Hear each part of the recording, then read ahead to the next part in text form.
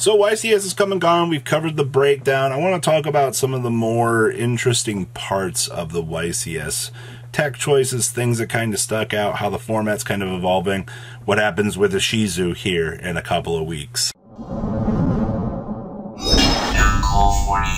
Make sure you guys smash the living crap out of that subscribe button so you guys don't miss out on more awesome content. Welcome to the irrelevant 2-week period where we're waiting in the waiting room for those Ishizu cards to come out. Since YCS has come and gone, we kind of got the chance to, I mean, the rest of the world saw it, that Tier finally won its first event. You know what, we got to clap for that. They did it without the Ishizu cards. It just took Tearlament, Scream, and, you know, the rest of the good stuff to get this deck off the ground. An extra fusion monster. And, of course, the TCG's love for Branded and High Spirits. Let me tell you, the TCG absolutely loves that card. They are, from literally rejecting the Frog to Rukalos, back to rejecting Rukalos, back to the Frog, has been some of the posts I've heard from people. It's such an interesting thing. But, yeah, Tier's it's finally the best deck in the room. I mean, it was interesting enough to see that the deck had struggled for so long, but I mean, once again, how many times can your opponent open up Dimension Shifter for the deck to get wailed on? Now, once again, I mentioned Brandon and High Spirits. It definitely is the TCG's love child for this deck, alright? Like, it does so much. Now, there's the big topic of Floowandereeze making it into second place. A lot of people are shocked to say at the end of the day that Floowander made its way to a second place finish. Now, to be honest with you here, alright, Flounder's got enough, like, I want to use the word ignorance here. Flounder doesn't do what the rest of the Yu-Gi-Oh game does. They reject special summoning. Their entire gimmick is normal summon, normal summon, normal summon.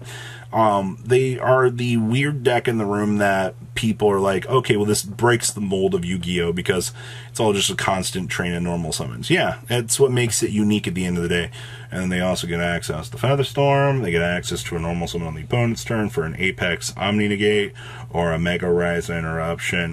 But the problem is, looking at Flounder this weekend, you can definitely tell that the deck suffers from what we would like to call Brick Syndrome, which is, now hear me out here, none of you have ever heard of Brick Syndrome ever in your life, but it's this rare phenomenon where this deck that you've built for this huge round tournament goes, it just takes a huge dumperoo on you. Alright, you know, you're like, oh, I drew 3 monsters, but, you know, I didn't draw my field spell, I didn't draw the ability to get to, you know, my field spell, I didn't get my Advent to get off the ground, I didn't open up, you know, Toucan Sam, Rabina, you know, Eaglin. Oh man, we're just on a giant brick house. That's kind of, that's what I'm looking at here for Flounder. It looks like what the birds do to my car during the summer. Alright, just takes a big old dumperoo on you. And unfortunately, that's kind of like the thing that we've seen with Flounder, is like, yeah, you can open up Dimension Shifter, but if you don't have like a strong follow-up or anything else like that, that's just kind of the Flounder experience. That's why, like, you haven't seen this deck have an amazing turnaround on, like, local levels or, you know, like, regional levels for a little while. I mean, it's there, but it's not, like, crazy consistent. So, for this deck to hit all the right notes, for it to, you know, oh, hey, I opened up Dimension Shifter in probably the best format, the Dimension, not the best format, the Dimension Shifter. Soon, you'll have the best format for that. But to see the power scaling here, that something like Flounder with the power of, you know, good stuff and, you know, slightly less Mystic Mine hate. Interesting enough here on that note. So about Mystic Mine, what happened? Eradicator Epidemic Virus was seeing, I think, a little bit less play out of this weekend.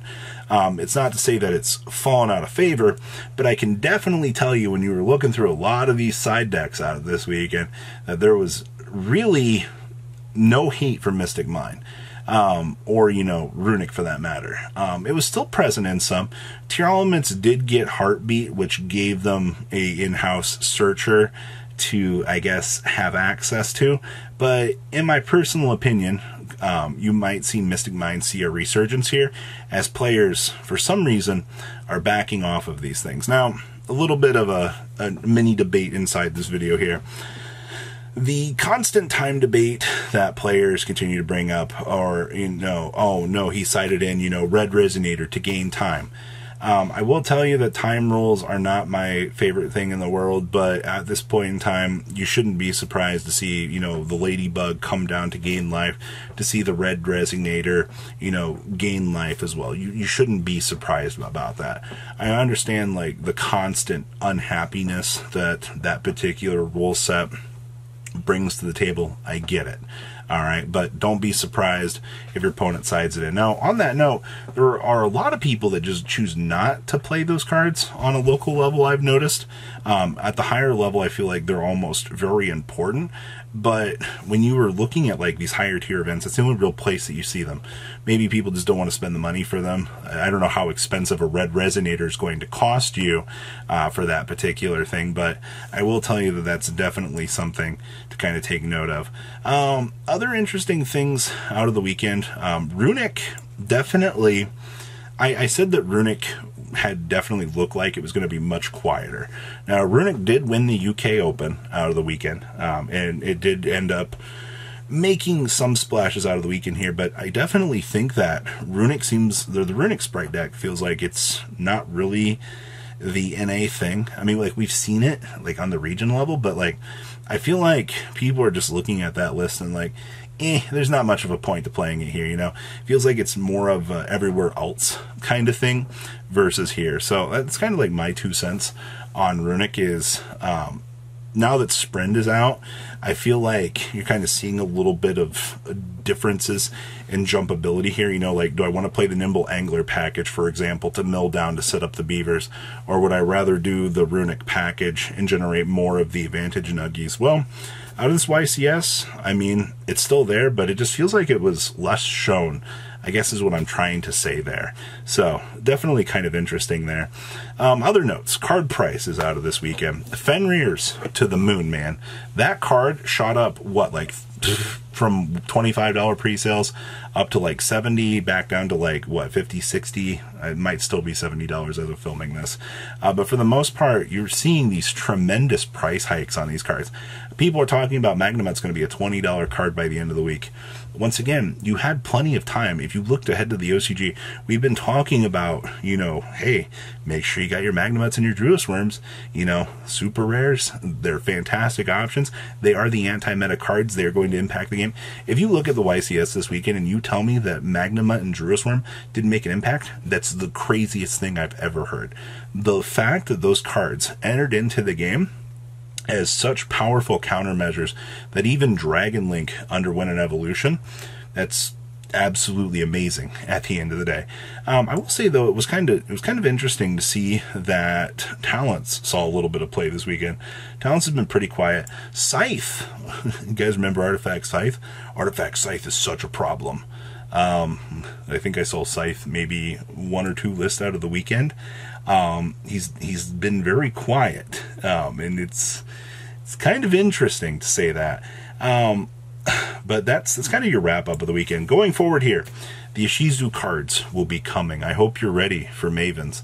I hope you're ready for November, December, just being an absolute tier 0, or very close to tier 0 dumpster fire. And you know, these Ishizu cards in the mirror match. I've covered the mirror match a little bit, and some of you guys have seen.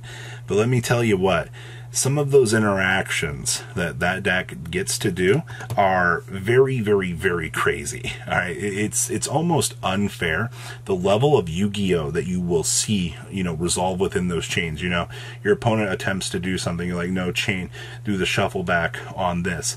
Very, very, very, very integral parts, especially if you're going to go into a 9-round tournament playing those cards. You're going to have to micromanage quite a lot, and I don't think that that's going to be something that a lot of people are going to want to do. On a local level, on the other hand, just open up Dimension Shifter, and you'll have a fun time. That's really all you got to do for 5 rounds, or maybe 4, depending on your local size. So, Yu-Gi-Oh! It will get better. It'll be fine. I think that this intermediary format that we've got going on here was all right. It is apparent that Konami didn't want to clean up Tier, and that, you know, Tier was projected to be the best deck for quite some time, and I think that the deck will maintain its dominance for quite some time going forward. So I ask you this question: What do you guys think? Please leave a comment down below. Tell me what you guys think, and I will see your beautiful faces back here later in the day, guys. Peace.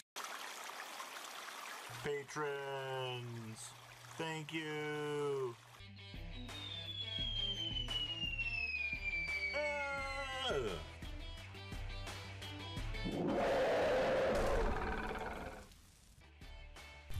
Thank you so much for watching. Check out these other videos.